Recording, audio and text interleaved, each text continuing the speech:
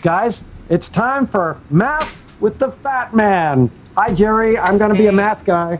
Really? Uh-huh. Okay. Can musicians really be math guys? Yeah. Music and math are the same thing. Haven't you ever heard that? Oh, really? People say that. I never really know what to think of it. But music and math are very highly related. And I think you've also got your couple of different kinds of mathematicians, just like you've got your couple of different kinds of musicians. You got your really technical guys, and you got your really intuitive guys, and there's an intuitive mathematician is really something beautiful to behold, and I will try to demonstrate some of that, not because I'm good at it, but because I'm really not that good at the number crunching. So, ladies and gentlemen, I love me some conic sections, and let me tell you right now what the conic sections are and what it means to be a conic section. These are the conic sections. This is a cone, all right? See the cone? And it can be cut into cross sections. If you cut it straight across, it's a circle. If you cut it at an angle, it's an ellipse. Ion thinks that you have to cut a tube across to be an ellipse, but if you give it all the thought that you can, you'll see that, yeah, counterintuitively, it seems like these would be different angles, that there would be different radii, and that it wouldn't be symmetrical. But it is symmetrical. It does make a perfect ellipse when you cut a cone like that. You can also cut it in, you can cut it to make a parabola or a hyperbola. And let me show you in a little bit more detail what those look like. So one thing that's very cool is you can make all these different shapes from a cone. The other thing that's cool is the special physical properties of what happens when you have one of those shapes. Before I get to that, let me show you the degenerate conic sections. A cone is actually not just this, it's a double cone. See, it's a little uppy and a little downy. And a line is a degenerate conic section. It's not one of the normal ones, but if you just barely graze the edge of the cone on either side, you get a line. If you go straight down the middle of the cone, you get an X. I just like that they're degenerate, that's all. And there are two intersecting lines, and if you go right through the middle, you get a point. So those are kind of the lesser known special cases. And now, the fun part about circles, ellipses, parabolas, and hyperbolas. If you build, a lot of people know this about parabolas. If you actually build a parabola, it has this really interesting reflective property, which is that any noise you make in the middle will reflect off the parabola and shine and be projected straight out. No matter where it hits, it goes straight out.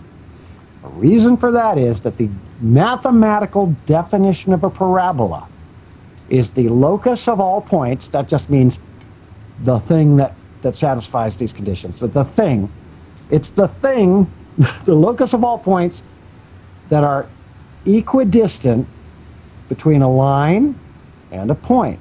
So that distance equals that distance equals that distance equals that distance. And when you build a shape that way, it also has the property of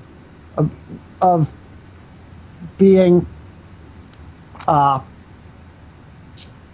reflecting off in the same direction that this does. In other words, this little angle, get me a pen.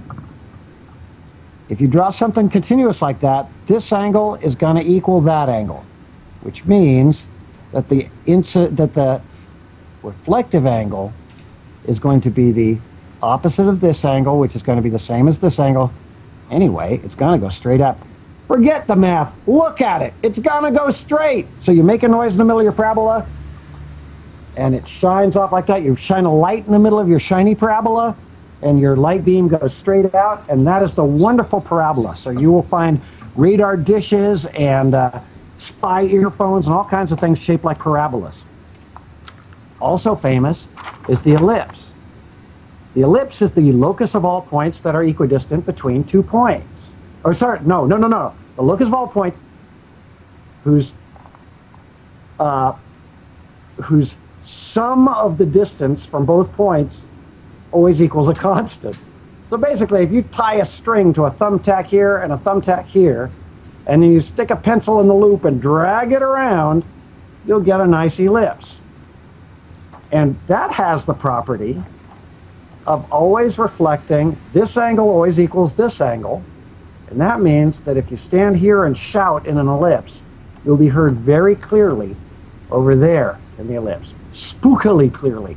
Find yourself an elliptical room and try it out. And finally, and most mystical to me, is the hyperbola. Now, a hyperbola hangs around in pairs. There's always 2 of them. There's always a fronty one and a backy one. But it is defined as the locus of all points whose the locus of all points whose distance from each of the focal points, the difference between those distances is always a constant.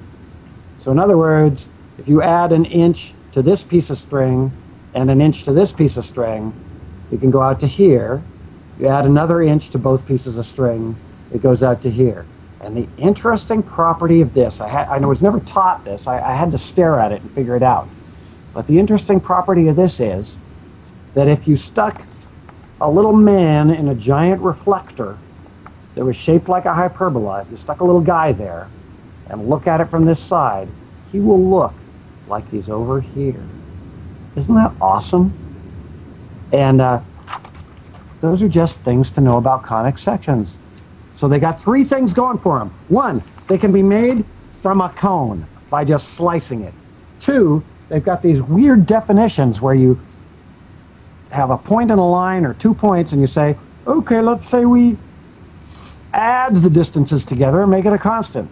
And you do it and it makes a beautiful shape. And the third thing is, if you build these things, they reflect in crazy ways. And that is the magic of a cone. Kind of makes you hungry, doesn't it? Joey, do you have any questions? Yeah, how can we prototype this so I can see this person being projected somewhere else? I mean, I saw a lot of lines there, my eyes were glazing over, but, you know, I'd like to be projected somewhere else. Can we do that somehow? Yes, we can. One of the most famous ways in which that property is used is when you go into a gift shop in a science store and you see a little thing that looks like a flying saucer and it looks like it's got a ring or a penny sitting on top of it, but it's actually an optical illusion. That's using hyperbolic mirrors.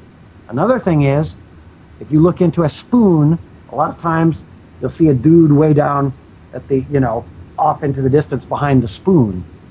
But other than that, I don't know an easy way to prototype it, Jerry.